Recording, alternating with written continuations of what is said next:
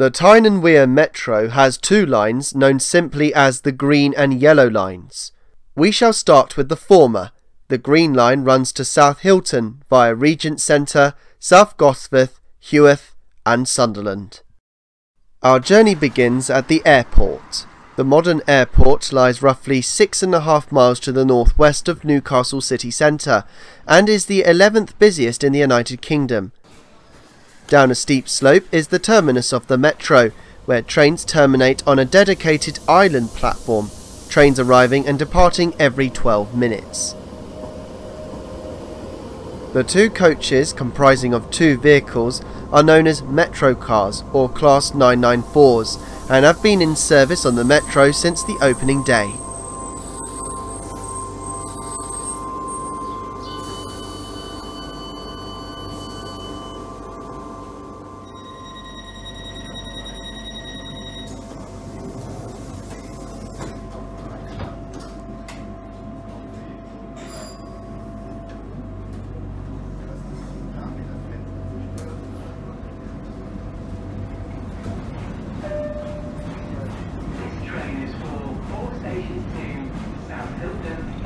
The crossovers here allow trains to access either platform. The Metro cars are well known on the line, having been built between 1978 and 1981 by Metro Camel in Birmingham. The maximum speed limit these trains can reach on the line is 50 miles per hour or 80 kilometers per hour, which, incidentally, all speed limit signs are shown in kilometers. 88 units in total are seen on the entire network, carrying hundreds of thousands of passengers every year. The airport was reached from Bankfoot on the 17th of November 1991 at a cost of £12 million to construct. Before then, the service between Bankfoot and the airport was operated by the M77 shuttle bus.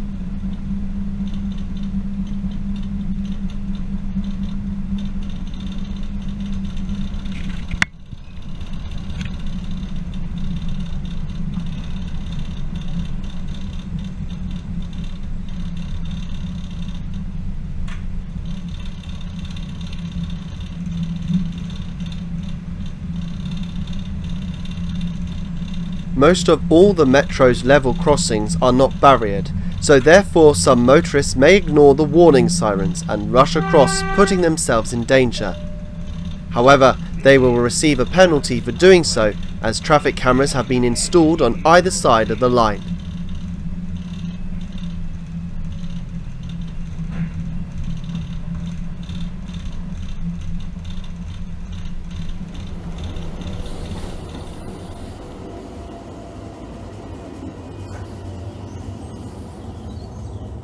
Callerton Parkway opened in conjunction with the airport extension in 1991. It is in fact the second station to have opened on this section of line, and to find out why we have to go back in time to the origins of the railway. Callerton Station was on the other side of the level crossing. It had opened way back on the 1st of June 1905 by the North Eastern Railway, who had built a route towards Pontyland and Darras Hall. Throughout its whole length it was a single track. Interestingly, the line to Darras Hall required a reversal at Pontyland and had opened 8 years later in 1913. Not surprisingly, the hoped for passenger traffic never reached expectations, always running at a loss, meaning that retraction of passenger trains ceased in 1929, but the line remained open for freight to access the ICI chemicals plant at Callerton and Rowtree's chocolate factory at Fawdon. This continued way into Metro days before the freight trains finally threw in the towel in 1989.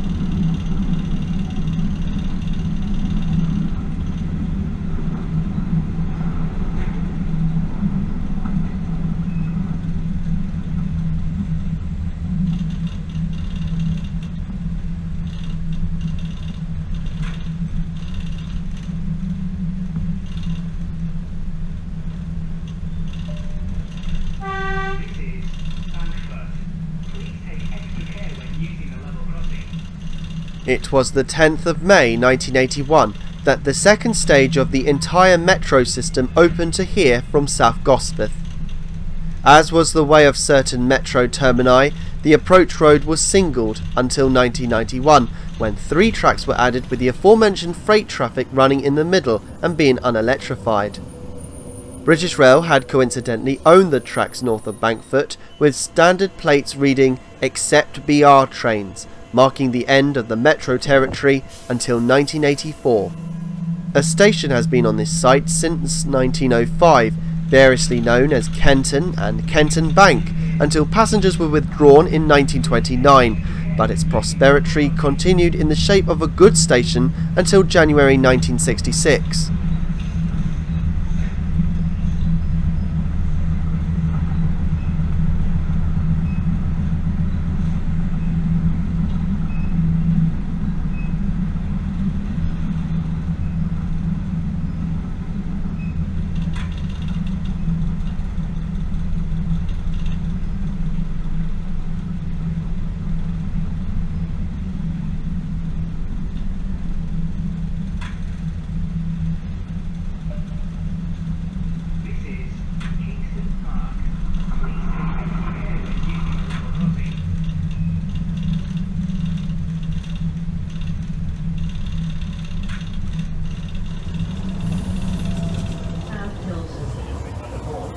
A common feature at certain stations over the network is the staggered platforms separated by the level crossing, and Kingston Park is one such example. It serves the suburb of Kingston Park as well as the retail park and the Tesco Extra Superstore, once the largest in Britain.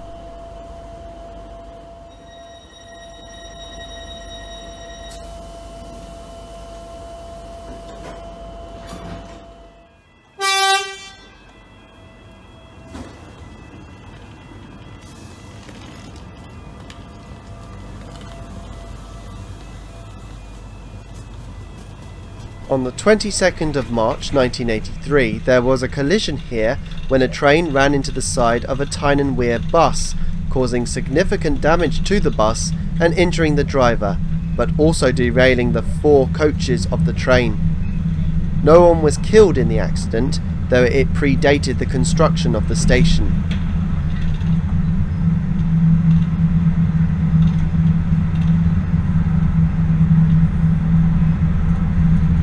The A1 Great North Road is crossed just here, the subject of the road driver's eye view from Swalewell to Edinburgh.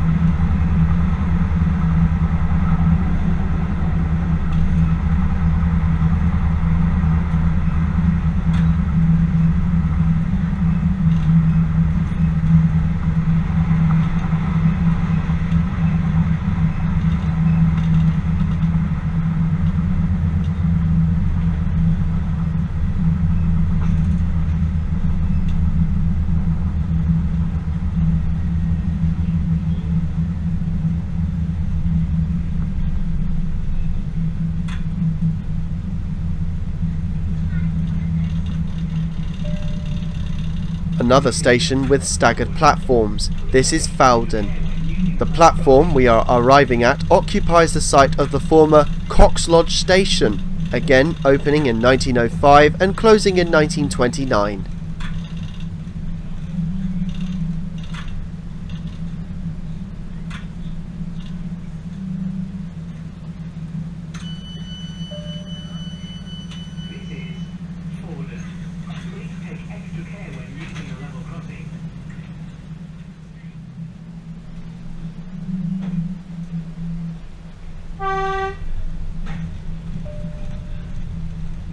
Station is Wansbeck Road.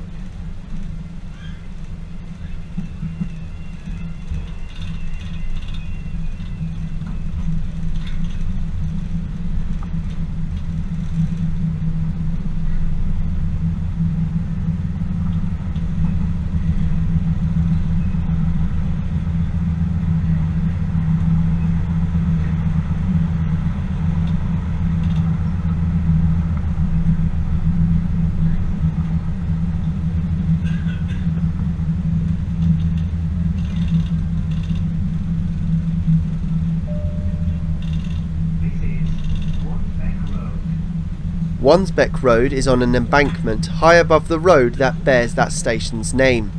Notice ahead the tracks widening out on the concrete span, a reminder of the single line infrastructure that had operated here.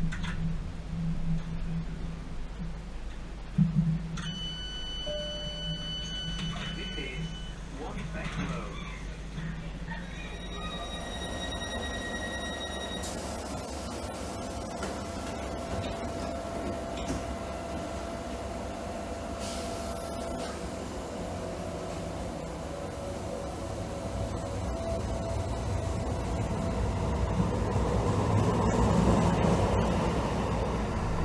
Just beyond the station, the line crossed over the Fawdon wagonway, which was a 1 mile long line built in 1818, living and breathing until 1826. Its method of propulsion was horse and carriage before being partly taken over by rope haulage to the nearby Wide Open and Fawdon collieries, where coal was exported to barges on the Tyne at Wallsend. Included within the wagonway were stationary steam engines to assist with the cable haulage up the steep plains, transported at a mere walking pace. Soon it was superseded by the Brunton and Shields wagonway, latterly the Seaton Burn wagonway, where it finished at Whitehill Point. This caused the Fawdon wagonway to close.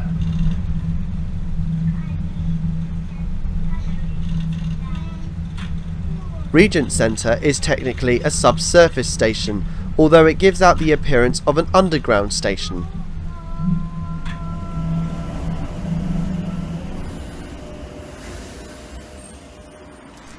Up above is the interchange with a variety of different bus routes at the busy bus station, situated on the Great North Road. The station takes its name from the Regent Centre Business Park, just a short walk away. The underground station has been little altered from 1981, with the interiors remaining the same, apart from the removal of the ticket barriers in the 2010s.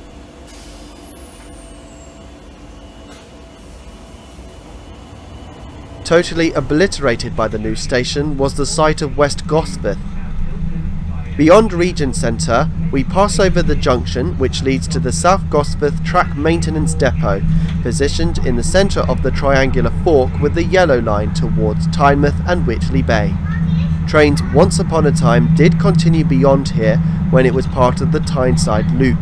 Originally the depot opened in 1923 by the LNER to stable their old Tyneside electric stock fleet, and today all the Metro cars are stabled, repaired and maintained here.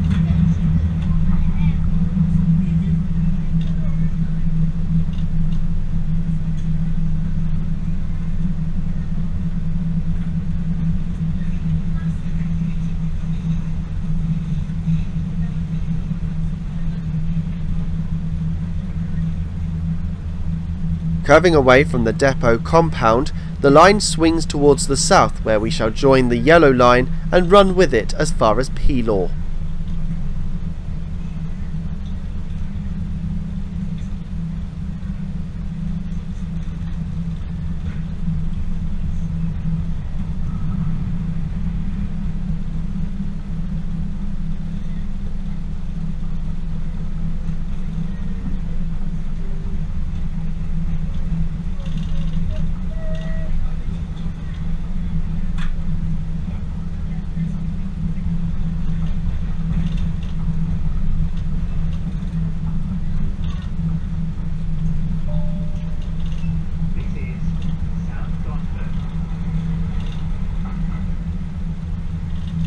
The Metro's yellow line forms the very first part of the Metro to open on the 11th of August 1980 from Haymarket to Tynemouth via South Gosforth and Whitley Bay.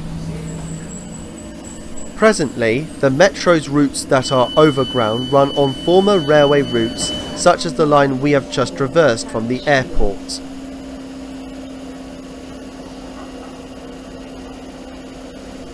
This route uses much of the infrastructure of the North Tyneside Loop, which refers to a plethora of different railway companies who built lines to interconnect with one another, mainly to export the coal to the harbours on the River Tyne.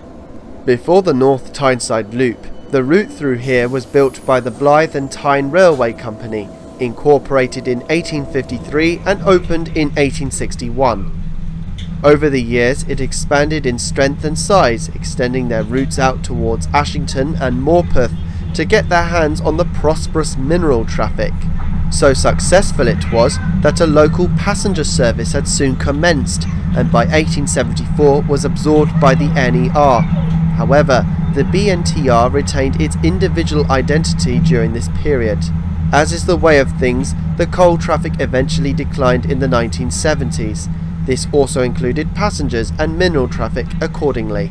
Business had hit an all-time low. The British rail system was identified as being the poorest transport system in the country, one of its main reasons for being held back of the region's economy.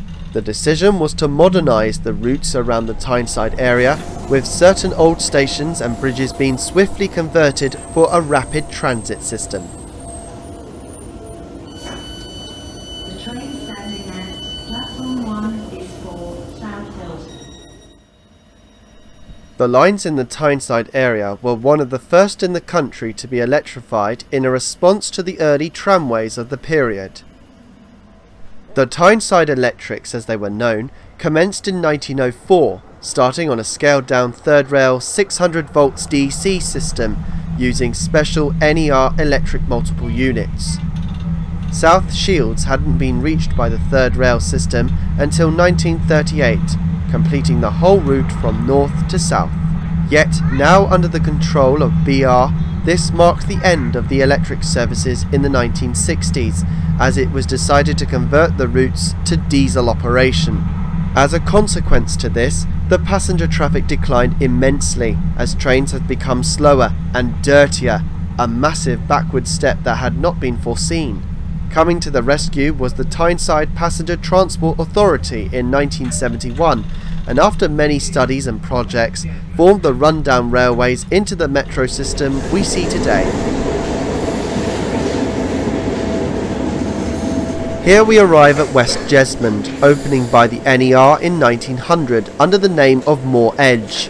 For many years before the 1970s, the station had original glass awnings to shelter passengers from the rain and sun, but all that remains are the sawn-off remnants.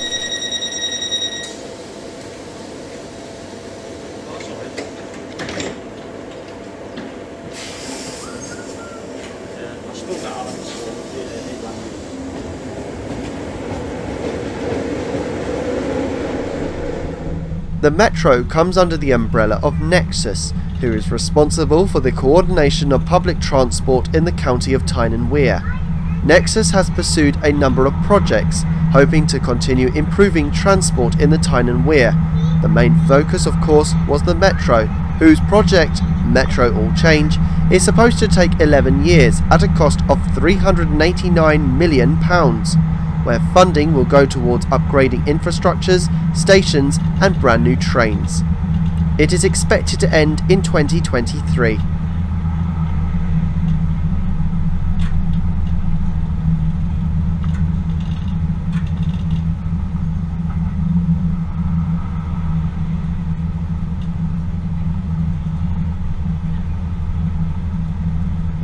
The single line ahead was where the Blythe and Tide continued towards Newcastle Central and the East Coast Main Line.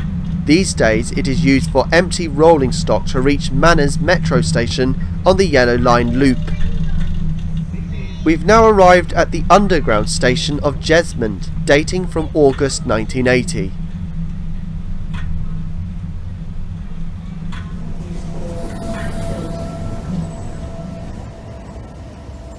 The original station on the BTR was located on the link line to Central Station, but was closed in 1978 as a result of the Metro project. In common with South Gosforth, it had opened in 1864, 3 years after the line itself.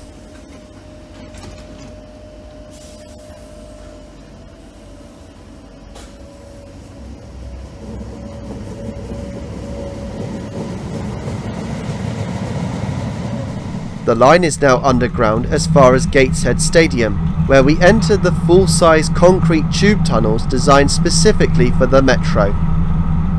Serving the city centre of Newcastle had been appalling for many years, The only stations were Manners and Newcastle Central. So when the Passenger Transport Board took over, their survey saw the opportunity to build an underground network that would be more satisfactory. The parliamentary bill was granted to the Tyneside Metropolitan Railway in 1973, with other funds being projected from central government grants and local sources, resulting in 70% of contribution.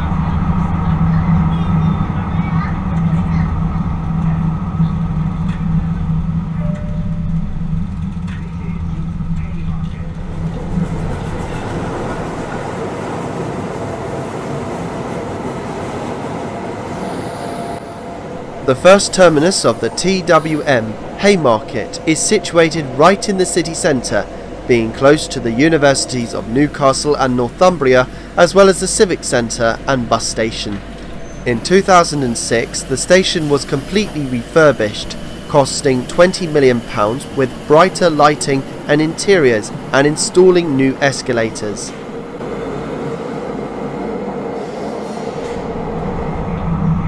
Whilst the station was the temporary terminus of the metro, trains used to reverse by the trailing crossovers located halfway between here and Monument. Following the inevitable extension to Heworth on the 15th of November 1981, the crossover soon became unnecessary. The extension had caused considerable commotion to property owners in the vicinity, including the old Tatler Cinema and Noble's Assessment Arcade that were demolished to make way for the new station and line.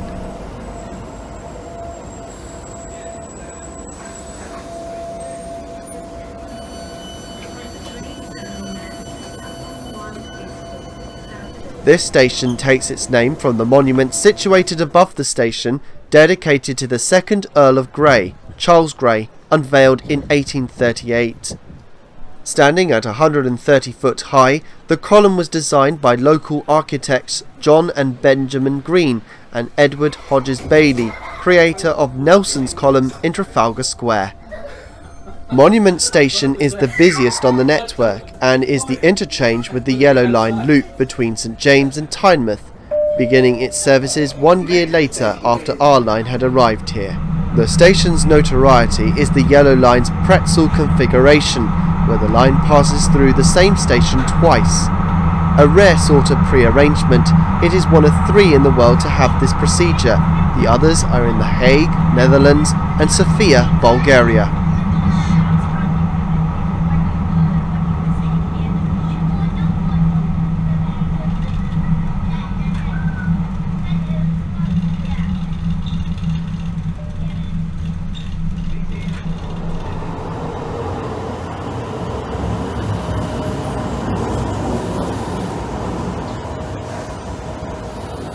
Probably this is the largest interchange on the line, as it connects with the National Rail station located above streets level. Platform 1 is for South Hylton.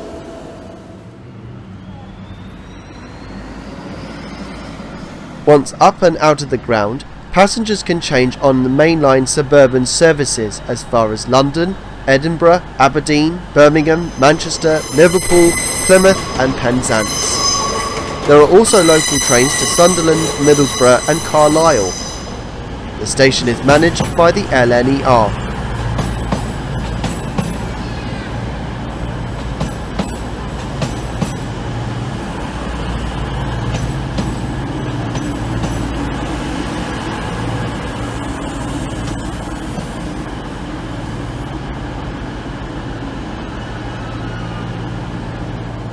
£6 million was the total cost of revamping the metro station platforms, with work beginning in September 2015, resulting in closing the station from 8 PM every Sunday to Thursday until late 2016.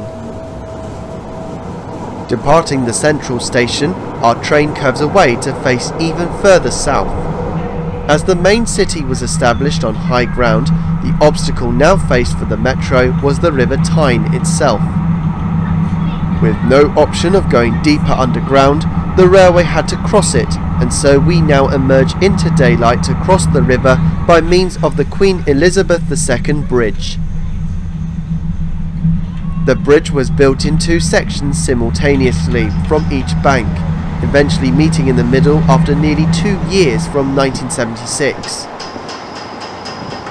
The Queen herself officially opened the bridge on the 6th of November 1981, just 9 days before the full service began running to Heworth.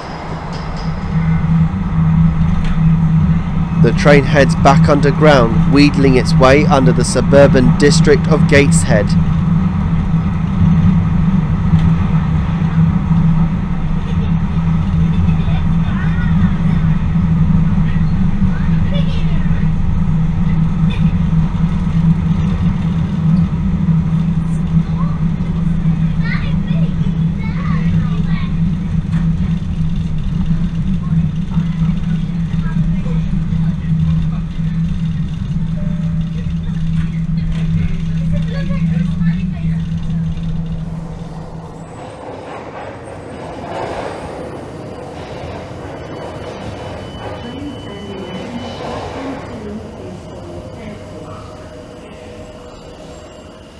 Gateshead, situated on the southern bank of the mighty River Tyne, is an interchange station with the busiest bus station in the Tyne Wear county. With the start of the metro services here, the former British rail station on the Durham coastline closed in 1981, having a lifespan of 137 years. Due to dissimilar rock structures compared to the north side of the Tyne, the station was built different to those in central Newcastle as a box-shaped area. Another significant difference was the shape of the tunnels which the trains run through. Instead of the typical tube-shaped layout, the tunnels were excavated as a square.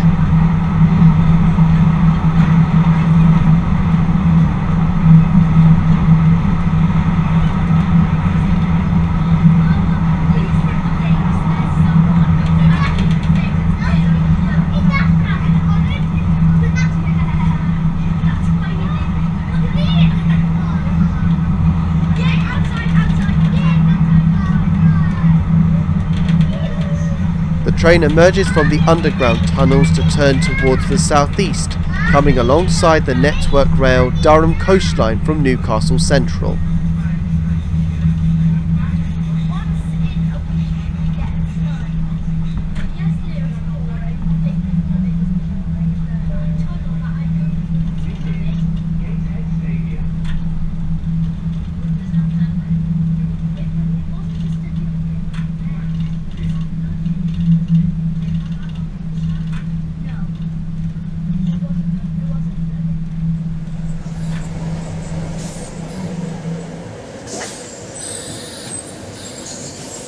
The island platform takes its name from the nearby Gateshead International Stadium that had opened in 1955.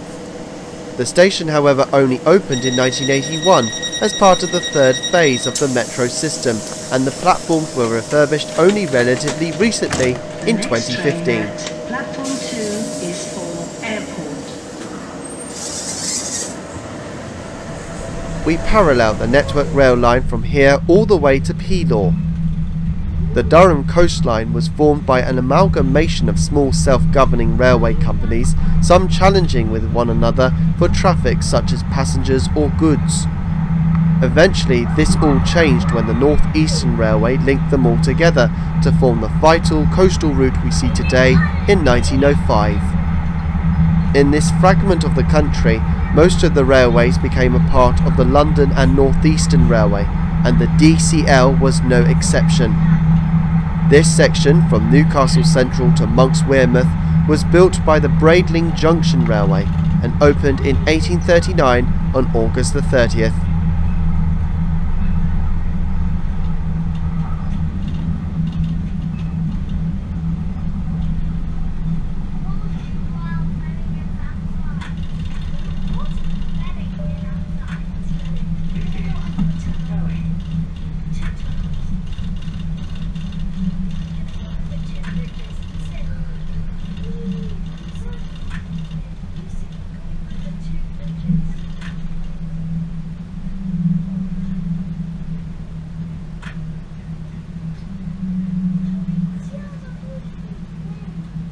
Our train now arrives at the stop at Felling that had an original station in 1839 opened for the Braidling Junction Railway.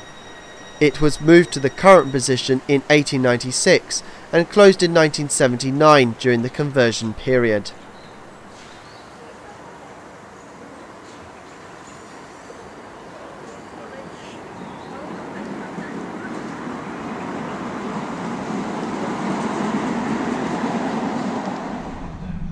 An express train derailed here on the 26th of March 1907, bound for Newcastle, where 8 people were seriously injured, 2 of whom later died.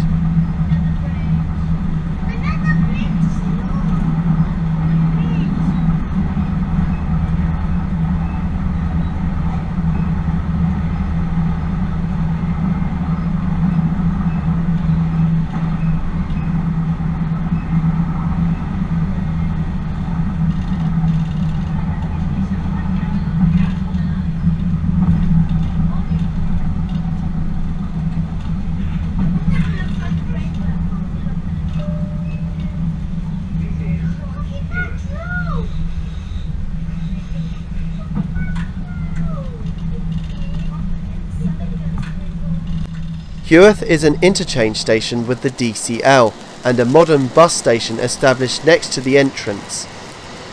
The British Rail station had opened here in 1979, following closely 2 years later by the Metro, who terminated their trains here for 3 years until the line was extended in 1984 to South Shields.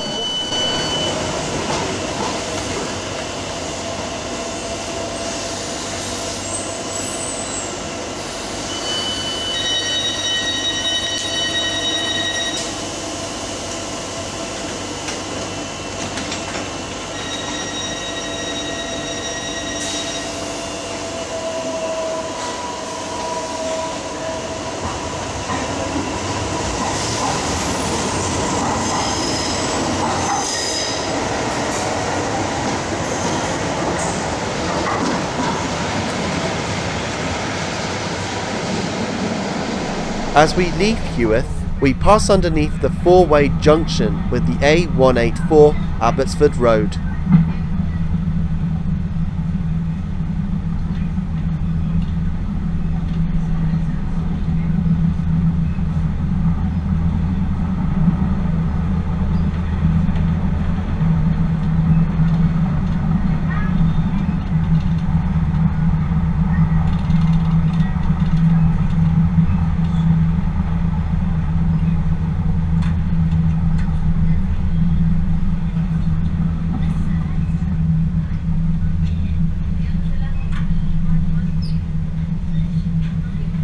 This is the last station where both the yellow and green lines share the same tracks.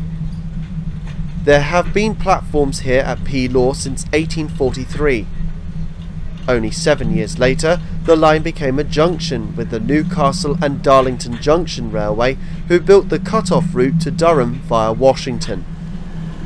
It had been known as the Leamside Line, but was mothballed by British Rail during 1991, after the freight terminal at Follingsby closed, which was the main source of its mineral traffic. Platform 1 is for South Hylton. Furthermore, the open cast coal mine at Wardley also succumbed to closure a few years later.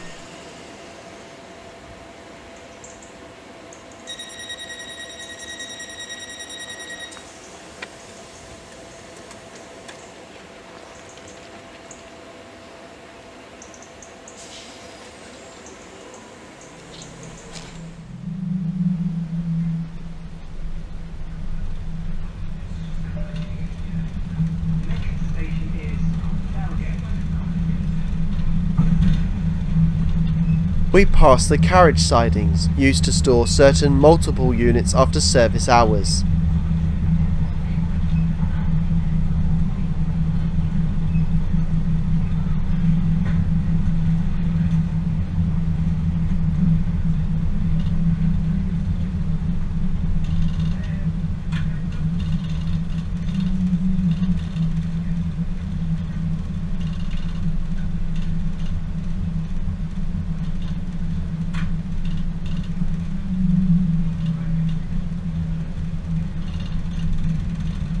A complex junction now entails, as tracks from the South Shields and South Hylton lines all diverge here. Additionally, the redundant Leamside line passes underneath here also.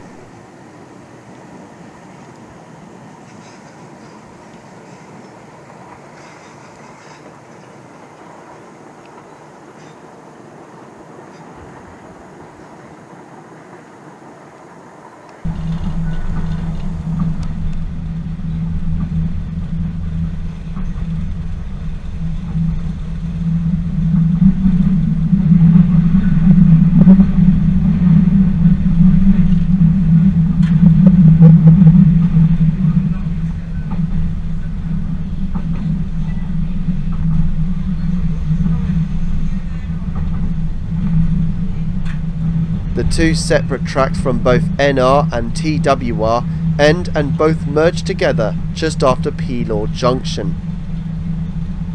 This is the only place in Britain where Network Rail trains come underneath the electric wires of the 1500 volt DC current, albeit with diesel power rather than electric.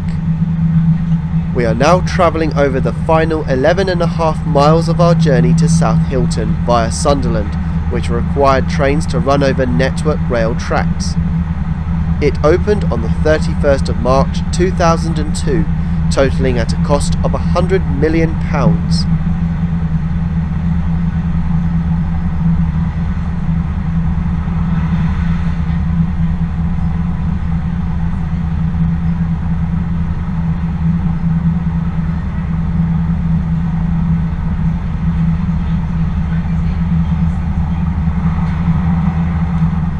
Notice the signals. These are now displaying 4 colour light aspects, meaning our train is now under the control of Network Rail, their signalling centre based at the Tyneside Integrated Electronic Control Centre. Running at the maximum authorised speed for the Metro car, this is one of the longest distance between intermediate stations.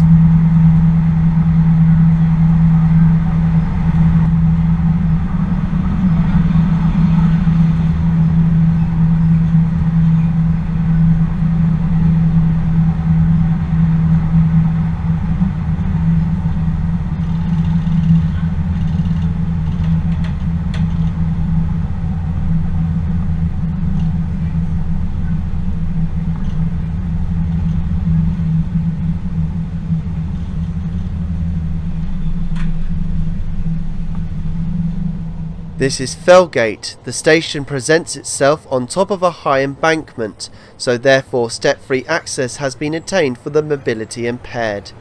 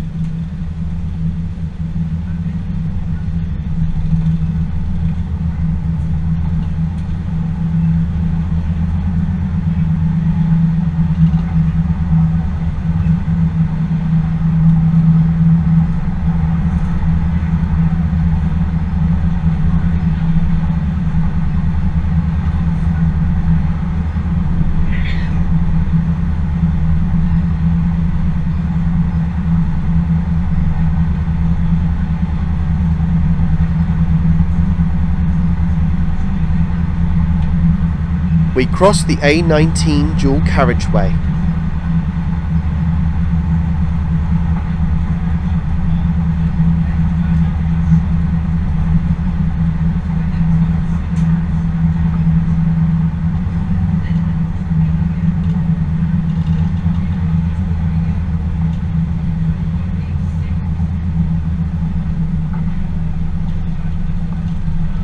We're now approaching Brockley Winds, the triangular junction with the freight-only branch line to reach Granico Works to the Tyne docks.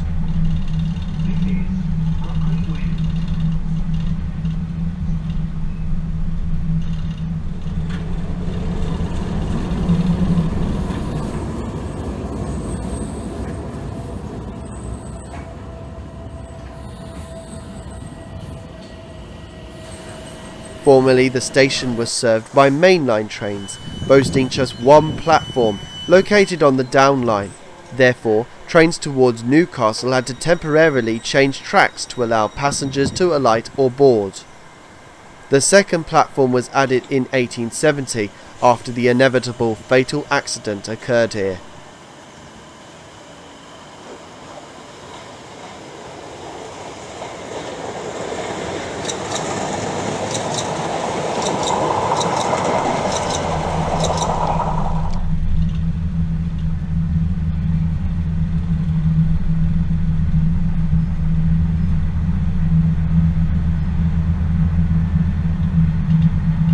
A mineral line crossed our path here. It was the Stanhope and Tyne Railway, built to convey the limestone from the quarries at Stanhope and the coals from West Consett to the Tyne docks. The line opened piecemeal, with services officially beginning on the 15th of May 1834, with passengers being carried at a later date. A square junction was added around Brockley Winds in 1840, letting trains travel in either directions during the height of the railway boom. The southern apex of the square was removed long ago. Trains also did continue into South Shields, which is where the freight trains temporarily headed towards before they curved away from that alignment and into the docks themselves.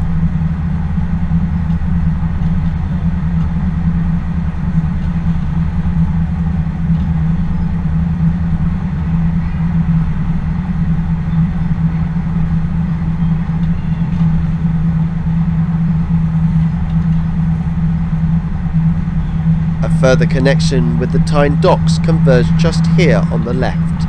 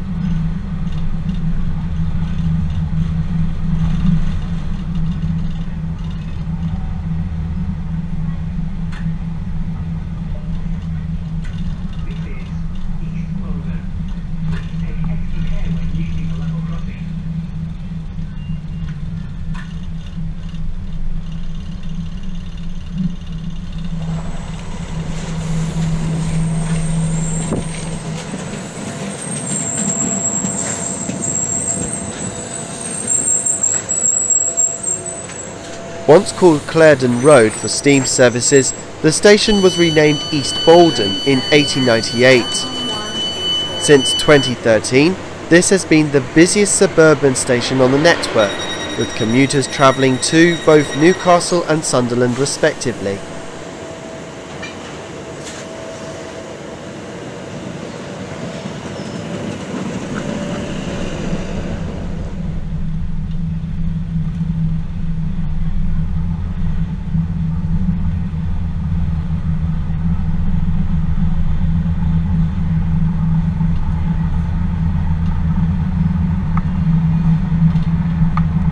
Our train passes into rural fields, a past reminder of how it used to be before housing estates sprung up around the line during the 1920s and 30s.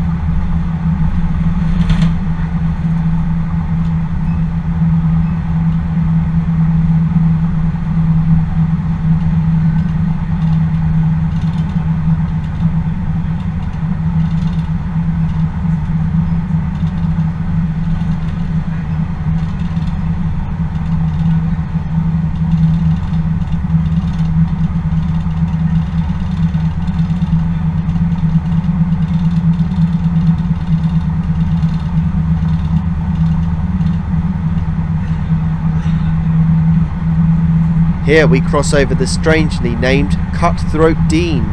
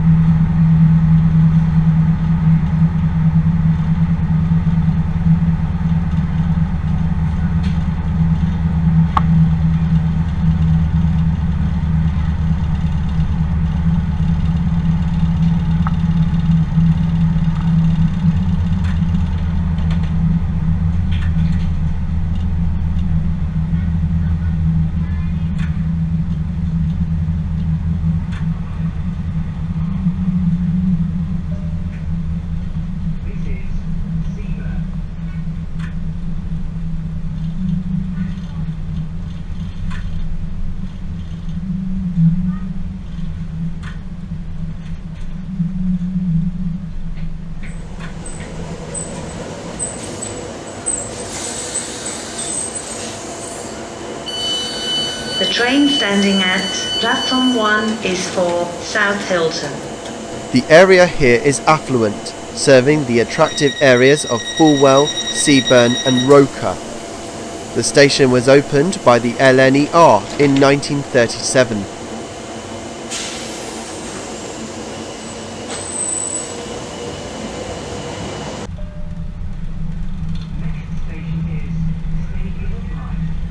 We can now see an abandoned wasteland, showing us the former route to the Wearmouth docks that incidentally opened at the same time as our line, 1839.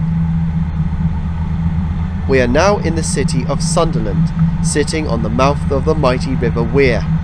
In 2011 there has been a record of 174,000 people residing in the city. Sunderland was originally founded as a few small settlements. Since 674 to 685 AD, the city has grown in size and stature when the port was built, allowing the exports of coal and salt to be transferred all over the world. Residents sometimes refer to themselves as Mackham, so that they are distinguished from the Geordies, who reside in the Newcastle area.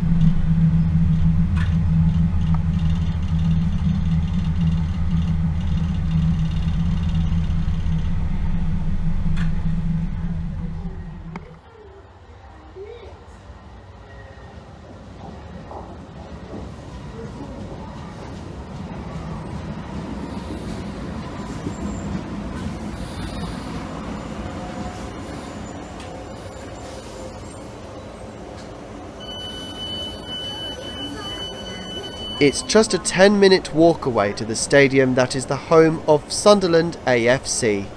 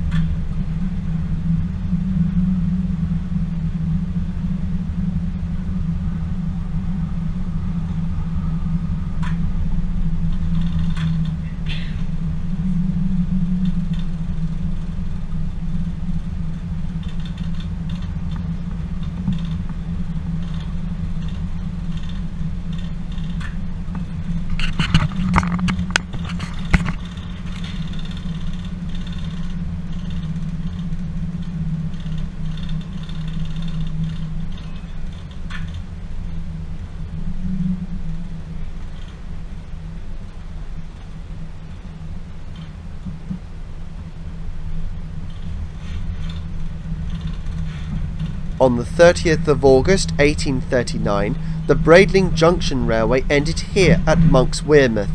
The platforms and footbridge are still extant, but no longer see any railway usage since 1967.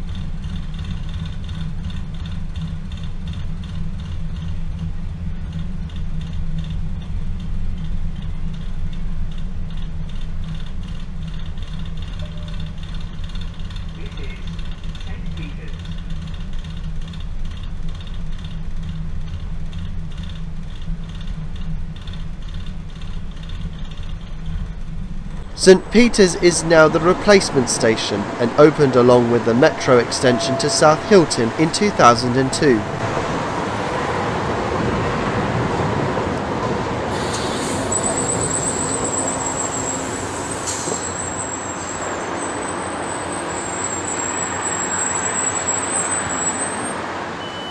Returning to Monk's Wearmouth, the impressive station facade, built in 1848 to a design by Thomas More, has since 1973 now opened in a new guise as a museum dedicated to football. There have been talks of reopening the old station for the metro, but due to the platforms being too narrow, the ideal solution was a brand new station at St Peter's.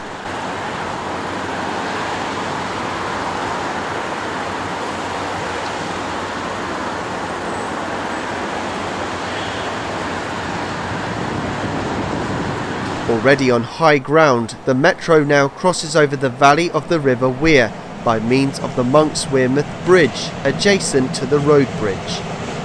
It had originally been built by the Monk's Wearmouth Junction Railway, providing the first direct connection between Newcastle and Sunderland in 1879. The iron bowstring bridge consists of a central span that is 300 foot long and 86 feet above the water, supported by stone that includes 3 25-foot span masonry arches. The train now resumes to its underground existence as far as Park Lane. Notice the portholes in the tunnel roof, where smoke from the steam engines used to be expelled.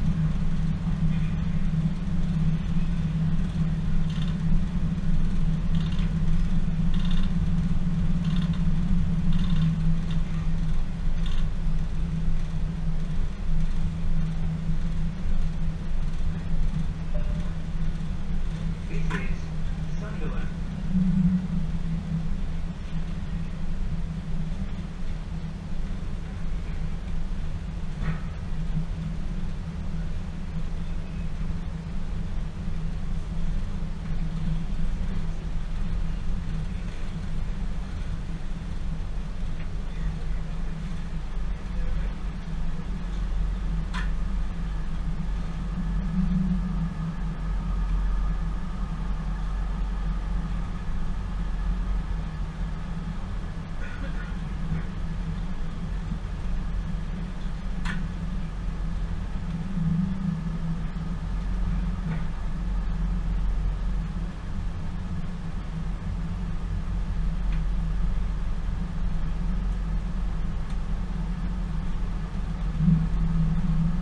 The station at Sunderland is now underground following a property development being rafted above the line in 1965. The platforms have been split from 1 to 4, the Metro using the northern end of the station designated 3 to 4, whereas Network Rail, Northern and Grand Central trains use platforms 1 and 2.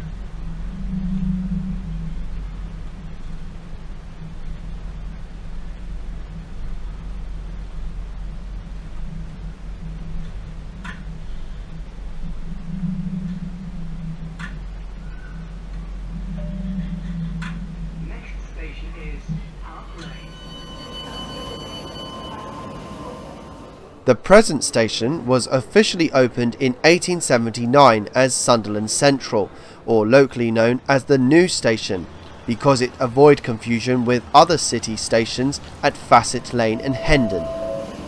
It's hard to believe an overall roof used to cover the platforms here. A sign reminds drivers on the Metro that there is no access to the Durham coastline, as it splits away from here and becomes unelectrified, entering the Sunderland tunnel.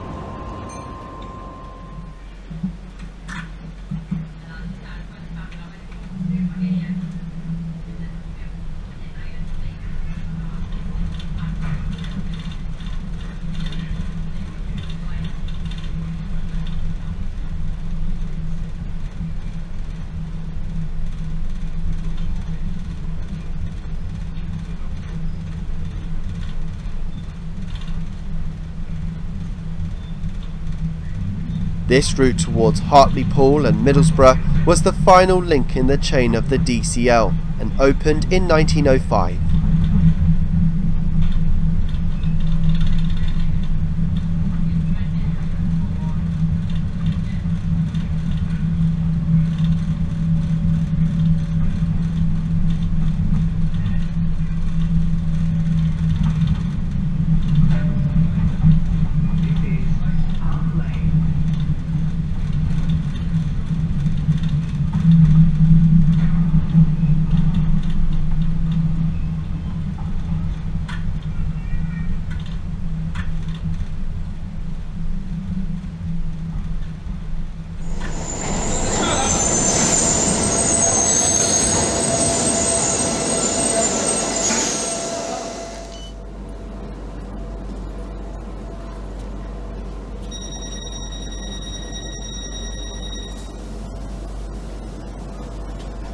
Park Lane serves the busiest bus station in the UK outside London, with routes bound for all points of the spectrum.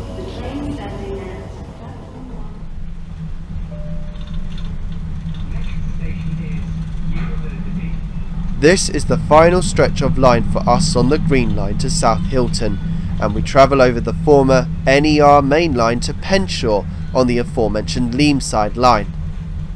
This was the route built by the Newcastle and Darlington Junction Railway as a branch line, making a junction to the north of the one-time Penshaw station to Sunderland Facet Street in 1852.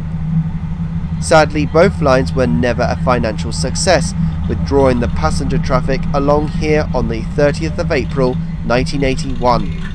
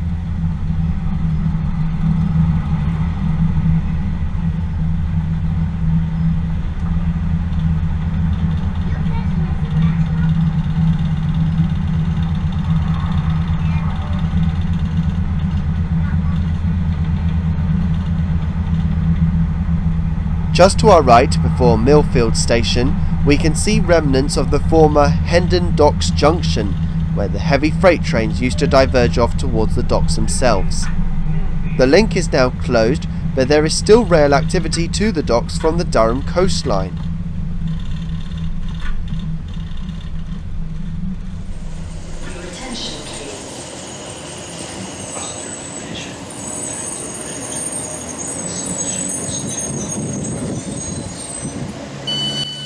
The present 2002 station stands on the site of the 1890 built York, Newcastle and Berwick Railway Station.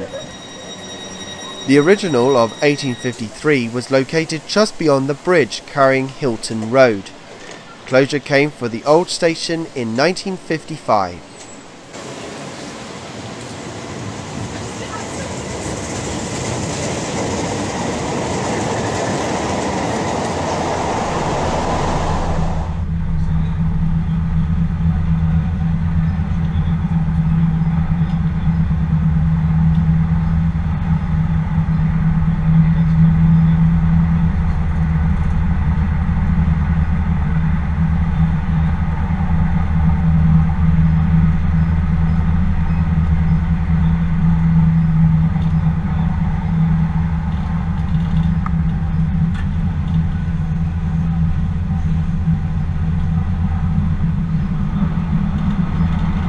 we pass the site of the former Pelaw station, which closed in 1964 to passengers.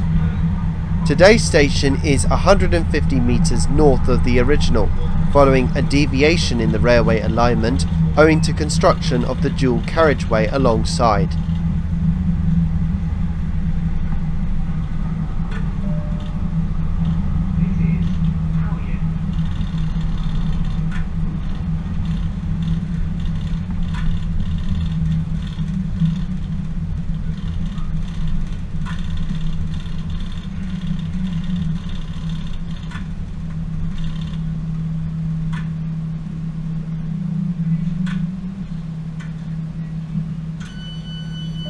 This is the penultimate stop on the Green Line and the nearest station to the Northern Spire Bridge over the River Wear.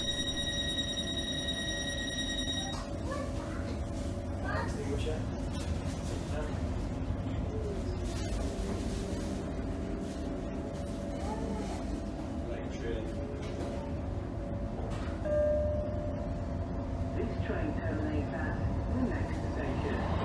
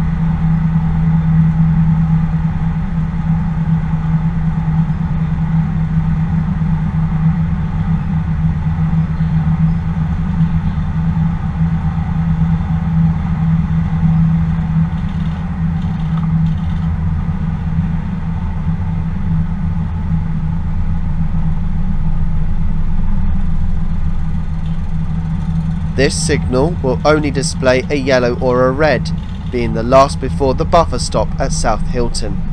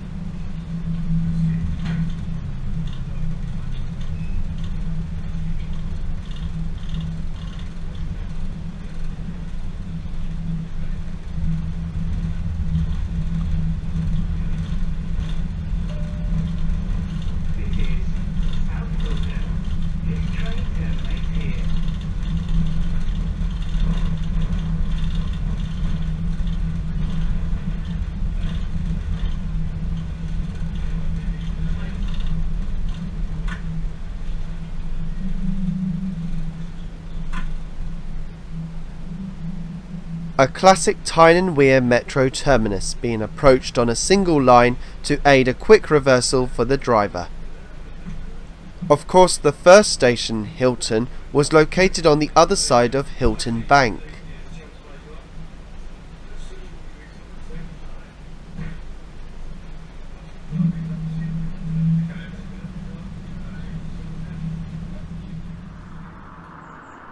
Whether the line reopens to passengers once again towards Durham and beyond, only time will tell.